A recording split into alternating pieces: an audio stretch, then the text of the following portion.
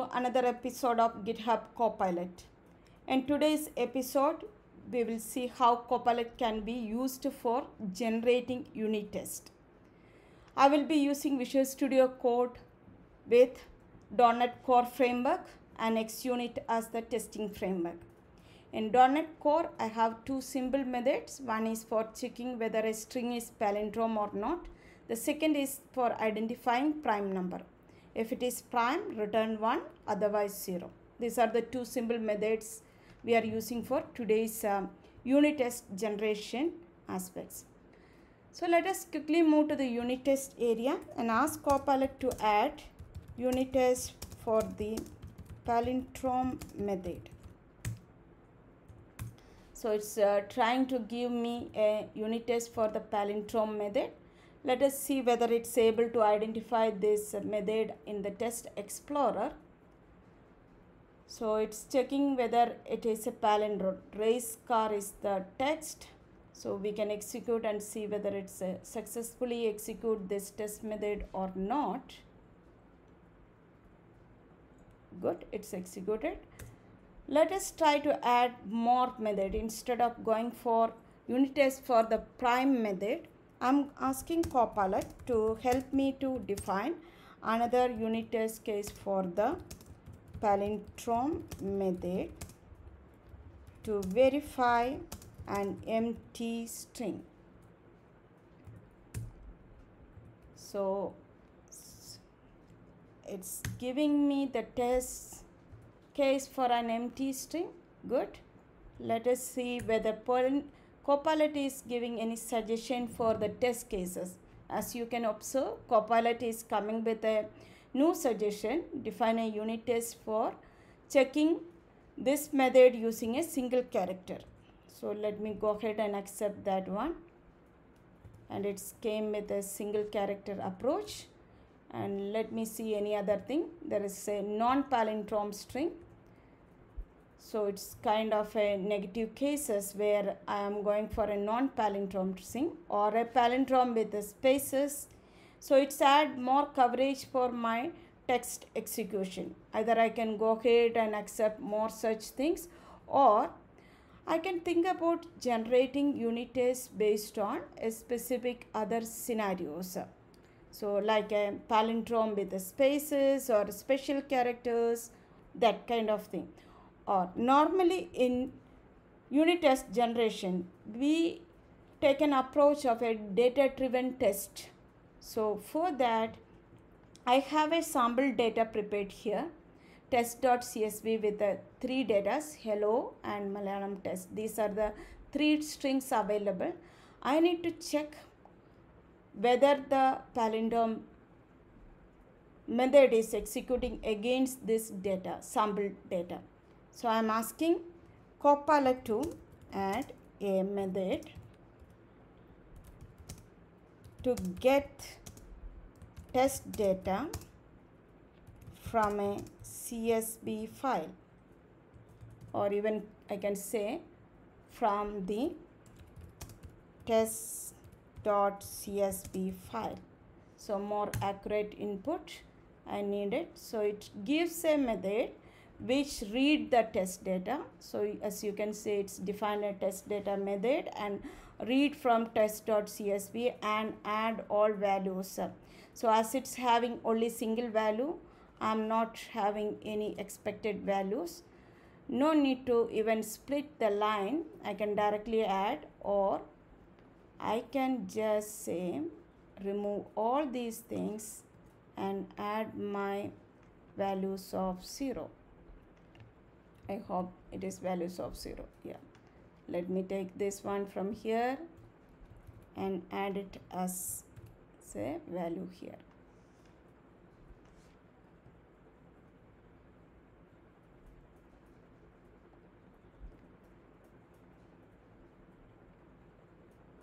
So this my input is ready.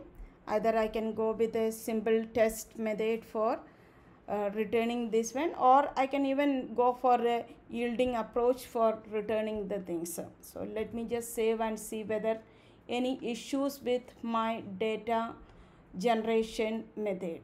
So I just modified according to this one. There is no splitting required actually. Even if it is split also, only one value is there, add it.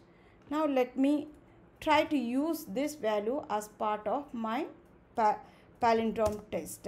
So I am asking Copilot again, add unit test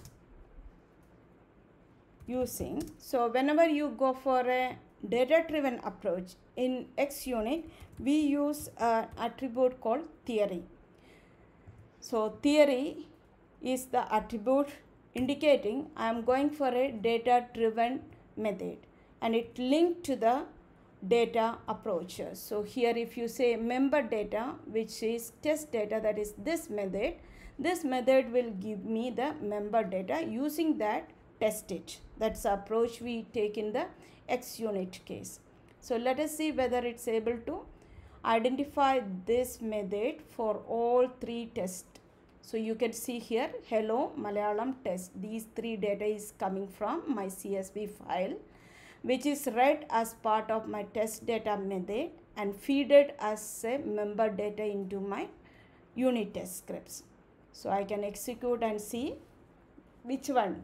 This one will pass because expectation is true. The other two is negative cases, so the expectation will not match and fail it. So you can observe here. Sometimes as part of the test data itself, we prepare the expected output as well. So this input data, what is the expectation as well. So for getting such test cases, let me go ahead and use my second method, that is the prime number. So I'm just removing this one. I hope you are clear on how to prompt Copilot to generate the testing aspect. And let me go ahead and show you the sample data from prime number. Here two data points are there. One is the input and the second one is the output I am expecting out of this particular method. So verifier is the isPrime is my method under verifier class, which returns either 0 or 1, and that is what I am expecting here. I prepared a set of test cases for this particular method. So let us go back to the unit test and ask for creating again a method to add a method to get test data from sample.csv file. So let it read the file. So it's line data and a line data to the test data list. So I may need both the datas. So I am giving line data of 0 and line data of 1. These are the two data points because two are there. So again saving and seeing whether any issues with my sample creation. So there is something is not went well. Let us see. So instead of stream reader, let me read it through the file reader, because I don't have enough system import on top. So I'm going to read it using a file. So let me just go ahead with the file reading, and now it's going to give me the complete read. Yes, so you can see it's reading using a file, read the sample CSV and split it. And if I need to convert to integer or boolean, no need actually. I can directly add it down. So there is no need for me to convert to integer or anything. Just split it, then go ahead and add it. So I am just removing this one. So I have this one as values of 0. Then expected is values of 1. This is the value I am expecting. So let's see any issues with my test. So something is missing. So let us try to generate our, okay, there is no returning. So I need to return the test case. That may be the issue. me see whether it's able to discover it. And I am going to ask again the Copilot to add unit test using theory for is prime method. So theory is added, member data is linked, and it's going to get the test for is prime. So you can see is prime, there are two input because we added two values, the input and the expectation. So it's doing a parsing and all. It's not mandatory if you are having the string value kind of thing, but here it's a input string, so let it parse and compare it. So let it save and see how many test cases are generated. It's supposed to generate test cases for all these combinations. So you can see 11, expectation is 1, and the 12, 0, similarly it's coming here. So let us run it and see how the output. Some of them are negative test cases, it fails, it will not execute successfully. So you can see that 9 I am expecting as a prime number, but it's not. So similarly 17 is a prime, I said it's not a prime number. So these combinations are not correct, that's why we are getting. So this is how we can use the Copilot for generating unit tests specific to a method, and also the same thing will work for the complete class as well. I can specify something like add unit test for the verifier class, verifier only, I hope so, and I am going to enter. Either I can wait and see there are two unit tests is created.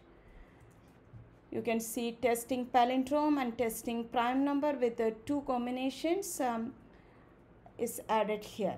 So class level unit test generation is also possible. If it is method level, you can prompt for the positive, negative, different combination of unit tests. Also data driven unit test case generation is possible. And it's not only works for VS Code and XUnit, it works for even for the other framework as well. So I am quickly showing you a Spring Boot application. Let me run this application. It's a Spring Boot application. I am going to run it and try to add a, so it started in 8080 port, and let us start a unit. Checking this one, localhost 8080, it's working. I have a customer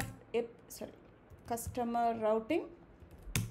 So this is the value I am expecting. So let us go ahead and take the help of Copilot to add the unit test here. Add unit test for the customer controller. It's generating the unit test. It's very basic unit test, but it's still able to generate a unit test and expecting some John Doe. That's the input expected. So let us run this unit test. I think our input is, out expectation is not this one, so it may fail. So let us see here. So the actual output contains John Smith, but we are expecting Doe. That's why it's failed. So if I replace this with the actual value, the test case will execute successfully.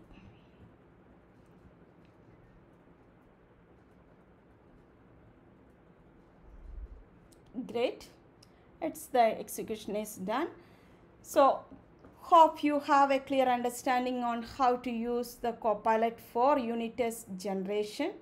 It's not only for the programming or the development activities, for unit test generation also you will be able to use the Copilot successfully.